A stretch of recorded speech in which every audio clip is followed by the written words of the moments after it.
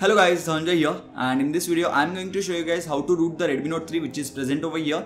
And Xiaomi has added new security features with the MIUI 7 or the all devices which are launched in 2016. So these devices have locked bootloader and extra security check whenever you try to root the device. So first of all, in order to follow this method, you need to have an unlocked bootloader. And if you have not unlocked the bootloader of Redmi Note 3 yet, then there will be a first link in the description box below which will navigate you to my guide where I have explained how to unlock bootloader of Redmi Note 3.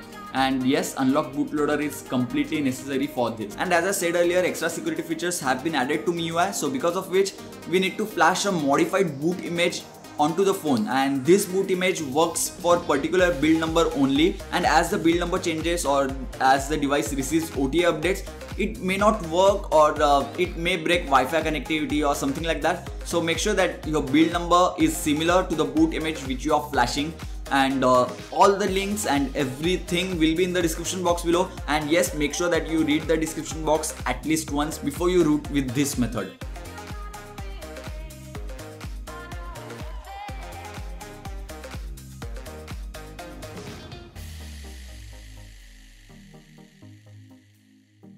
So after this huge long intro, let's get to the procedure where I'll show you how to root the device. So first of all, we need to boot into the fastboot mode, and in order to do that, switch off your device, and after the device is switched off, hold the volume down button and the power button together, and after you do that, the device will boot into the fastboot mode. Now it's time to attach the USB cable to your PC and to your phone, and now all the work is on your PC.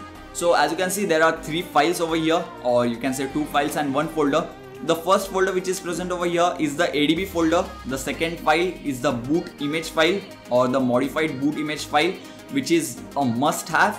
And the third file is the twrp recovery file which we are going to flash on the device. And now copy both this boot file and the twrp file into the ADB folder, and to open up the command window in the same folder, you need to hold shift button on your keyboard.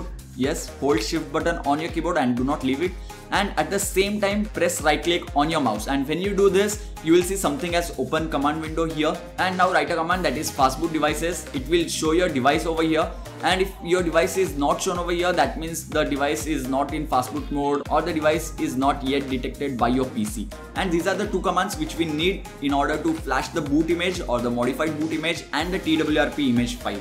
So to flash the boot image file, use the first command, that is fastboot flash boot space boot.img. Simply copy and paste this command and hit enter. The modified boot image will be flashed. And the last part, that is boot.img part, can be different if the boot image file has some different name, but I would suggest you to rename it to boot so that it is easy for you to write the command also. And now it's time to flash the twrp recovery. So to flash the twrp recovery, we need to write this command, that is fastboot flash recovery space twrp.img, and after that's done, hit enter. So the twrp recovery is also flashed now, and now we need to boot into the twrp recovery mode. And in order to do that, do not switch on the device yet. I would suggest you to hold the volume up button and the power button together as long as you see the MI logo, and once you see the MI logo over here, leave these buttons and the device will boot into the twrp recovery. And if you see this window, then select swipe to allow modifications.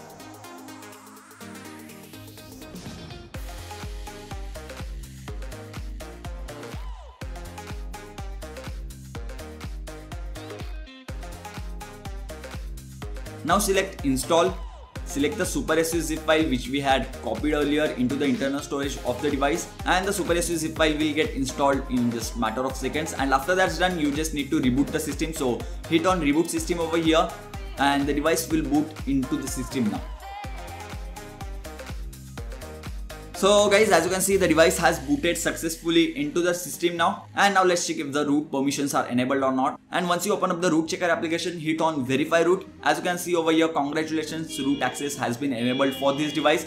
This means we have rooted the Redmi Note 3 successfully. And guys, I'll mention this once again, go through the description box once before you follow this method. So yeah, this is pretty much it for this video guys. Thank you for watching. Don't forget to hit that like button if you like this video, and let's see if we can reach 333 likes on this video. So yes, don't forget to do that. And if your device is running on Marshmallow, then the procedure might be a little different. I'm not saying it will be completely different, but it will be a little different.